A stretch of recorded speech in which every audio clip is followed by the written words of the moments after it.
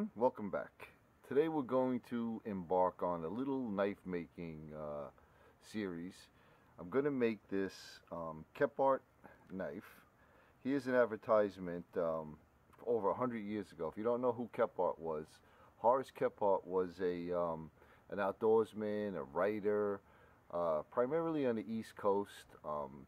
He did, what they call tramping, and he'd go out and guide people and go out himself, and he basically is considered like the godfather of the outdoors. So this was the knife he carried, and I'll give you a couple more dimensions and explanation on it. And there's something about it that I just love. So I wanted to make one. Actually, I wanted to buy one, and they were expensive. A couple different companies make them, and they run from anywhere from like $130 to way up into the $400 or $500 range, depending on who made it. So I decided, hey, let's try to make one, in my garage. So we're gonna see how it comes out. But basically, back then they sold it for $1.75 for a 4-inch blade, and $2 for a 5-inch blade. Now I'm going to show you some differences. Okay, this is the only known original outside of a museum.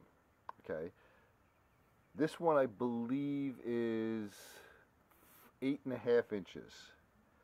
Okay, the way he described the knife was, this was Horace's knife. The way he described it was, its blade and handle are 4¼ inches long, the blade being 1 inch wide, 1/8 of an inch thick on the back, broad pointed, continue through the handle as a hasp been riveted to it. It's an oval cross section, long enough to give a good grip in the whole hand with no sharp edges. Has a 1/4 inch knob behind the cutting edge as a guard, but there's no guard in the back, for it would be useless and in the way. It only weighs 4 ounces. It was made by a country blacksmith, and it's one of the homeliest things I ever saw, but it outlived, in my affections, the score of other knives I've used. So it's kind of a nondescript knife.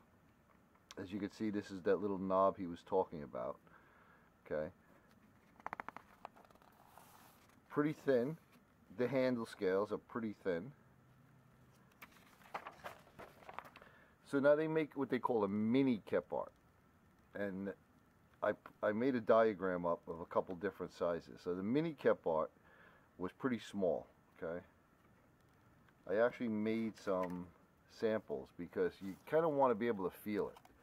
Okay, so this one here is the mini Kephart, and the total length of that is just about 7.5 inches. It was a tad too small for me. I kind of liked it, but again, a tad too small. So I took that one out of the mix. Now this one is a 4-inch blade and 4-inch handle. This I felt fit perfectly. That's this size. Now for me, that fit perfectly. Alright, I loved it. Now the dimensions, like I said, are a little bit different. It's just a little over 7/8 of an inch wide here, but I like the size. Now this is the size that they're selling these days. If you look, it's 1 inch bigger than this one. They run anywhere from 9 to 10 inches long, and to me, having it on your belt, I don't know, just a little too big for me. I mean, it kind of feels nice, but this one feels perfect. So you got the 3 different sizes here that I was messing with. So I chose this middle one, which is 4 inches for the blade and 4 inches for the handle. Okay.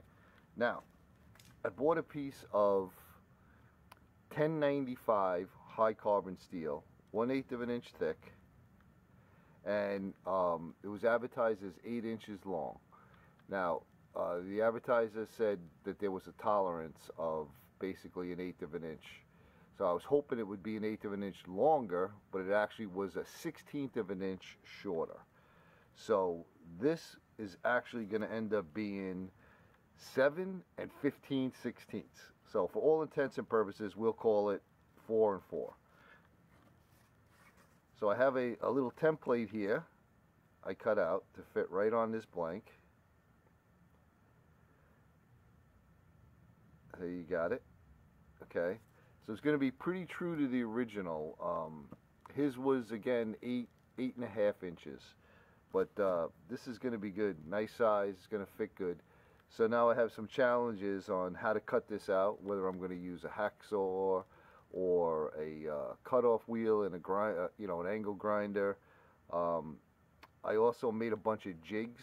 I made a jig to hold my jigsaw upside down on a flat surface. So I'm going to bring out some of my jigs. I'm going to show you the jigs, and then we'll get at it. Alright, so here's a bunch of stuff I have here. This here is going to be a file guide. Alright, just 2 pieces of steel with a couple of nuts tack welded onto the bottom, and this is going to get used to create the plunge line. Okay, these get screwed down so that I have a guide for my file. I wish this was hardenable steel, but it's not. It's just regular mild steel. So I took the file and I ground off. This is just a little piece of file that I had that I was making flint strikers from, and I ground down the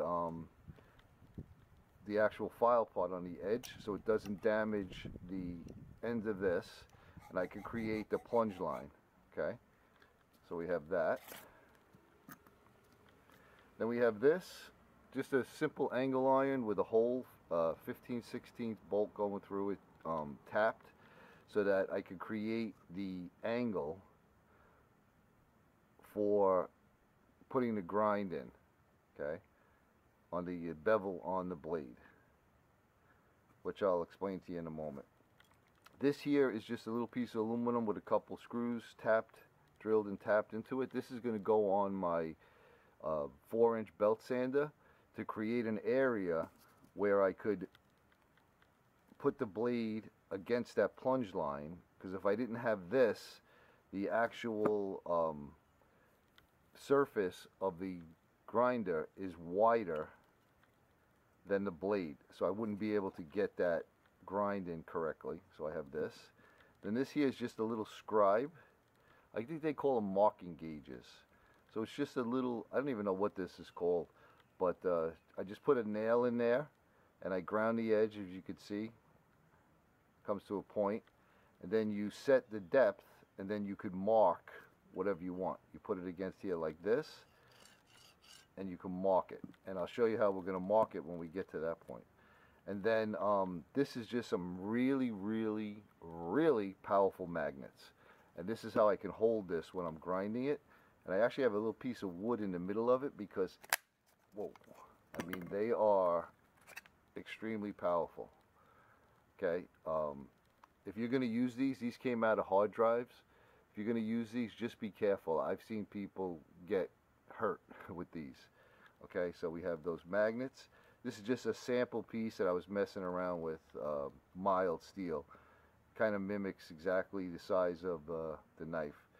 So one other thing I wanted to show you is the grinds. Let me grab that and bring that over. This is the last thing we'll talk about before we actually get into making it. So these are the different types of grinds. Most of the knives that I saw today, the reproductions, they're using a flat grind. Okay. The other types of grinds, basic ones, right, are the Scandi grind, the hollow grind, and then the convex. Now the original knife was actually a full convex. So what that would look like is it would actually be like this. Okay, it would probably come down further, where the middle of the blade was the thickest part. And he felt that that design, that grind, was the best grind when he was processing meat, processing wood, right? But that's a very tricky grind to make, especially for a total newbie like me. So what we're going to do is we're going to make a convex, but we're probably only going to go up about 1/3. Okay, so I'm only probably going to go up to about there. So I'll keep it full thickness on the back of the spine, and then I'll come down and I'll just kind of feather that in to a convex grind the best I could. So there's going to be some experimentation going on. Like I said, hopefully I could cut it out with my little jigsaw setup. Or, you know, I might have to use a grinder. So we'll see. So let's get at it. Okay, so we're going to draw the outline onto the steel. I just have it on this little setup here. If you can see right here, I have the jigsaw blade.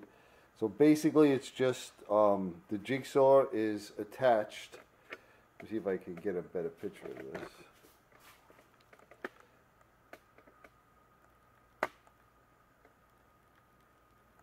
To the bottom of this piece of wood.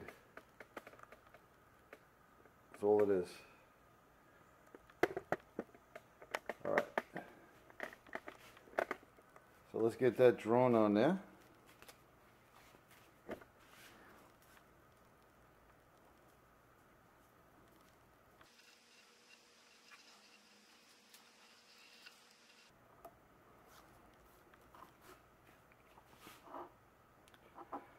Alright, so we have that drawn on there. Now we're going to attempt to cut this with that jigsaw blade. So let me get it reset up and we'll get at it. Alright, here's the attempt to cut this. It's going to be a lot of noise. I'm going to have to adjust the speed of this. I'll block it out.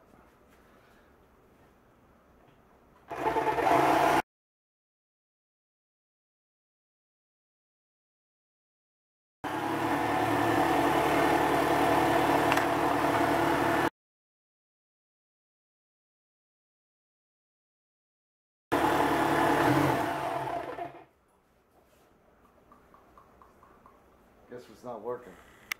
Okay, new blade.